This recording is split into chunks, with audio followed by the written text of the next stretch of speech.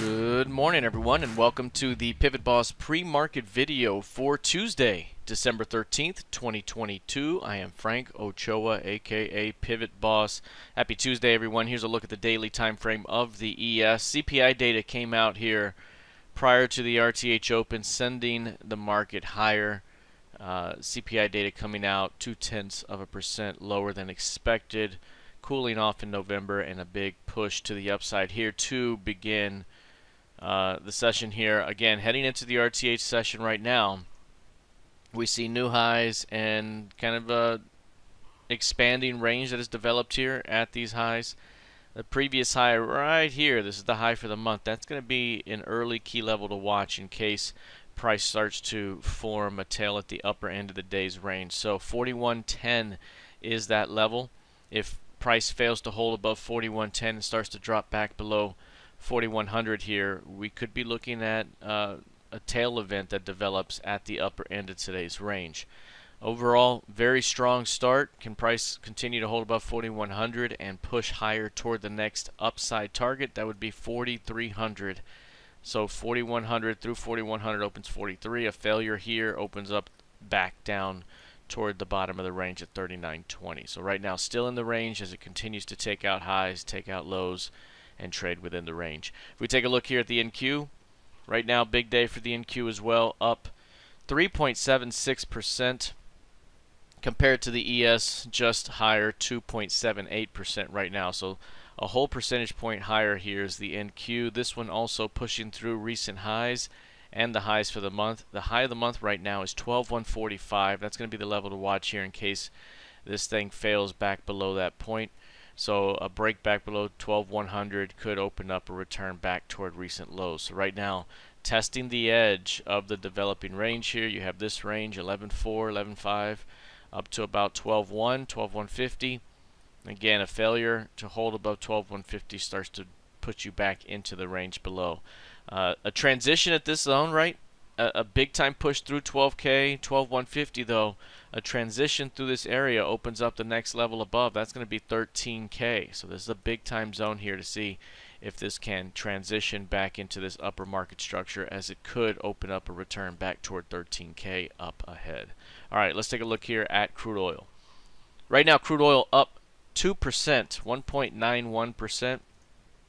We're seeing a bounce back into a falling 8-period PIMA right there, that 8-period pivot-based EMA being tested from below. This is a bearish PIMA trigger zone right now and a downtrending market at the moment. It's downtrending on a medium-term basis, downtrending on a short-term basis, and right now with this little bounce here, any bounce could be seen as a selling opportunity for another round of weakness ahead.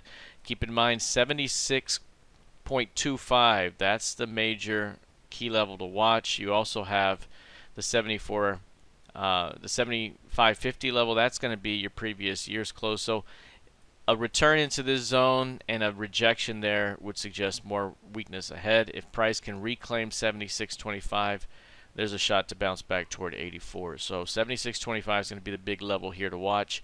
Any rotation and rejection into that zone could lead to another round of weakness. Remember, the downside target here is going to be 67.55. Taking a look at gold futures, this one's up 1.79% right now. Big squeeze to the upside. Again, this market has been very bullish overall, maintaining a very strong trend here after the rejection at 1620, that triple bottom down there. We've seen the bullish PIMA trigger zone come to fruition multiple times here on rotations into that zone, and we've seen the market bounce and rotate back out of it. We've now seen a new high as well. The top end of the range, 1830. We got 1831.60 this morning. So that's the pocket that we were talking about before on this initial rally. If we rotate up to this target zone, it's going to be 1820 to 1830, a confluence of targets there, and we're now well within that range yet again.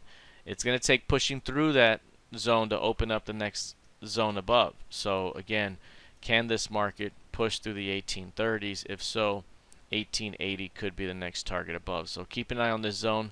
So far, again, second half of the year here, this market has rotated downward away from this area. So we'll see if this market has enough juice to push it higher. Otherwise, a rotation back down could be ahead. Lastly, taking a look at the YM. The YM right now leading higher, big time rally, pushing through the 35K level. Today's high 35,228, so already down 200 points from the highs of the session. Still holding well through the previous highs here. A very good breakout to the upside. A really good rotation off this lower edge here. Very good rotation back to the upside to new highs. And now again, keeping an eye on the previous highs here. If price fails to hold above that prior pivot high, which is 34,700, that could be a big indication here that we're rotating back down. As of right now, we're still trading 35K and looking quite bullish here as the YM leads to the upside. All right, that is it for now. We'll see how this plays out heading into the rest of the session. Good luck, trade well, and I'll see you in the trading room. Take care.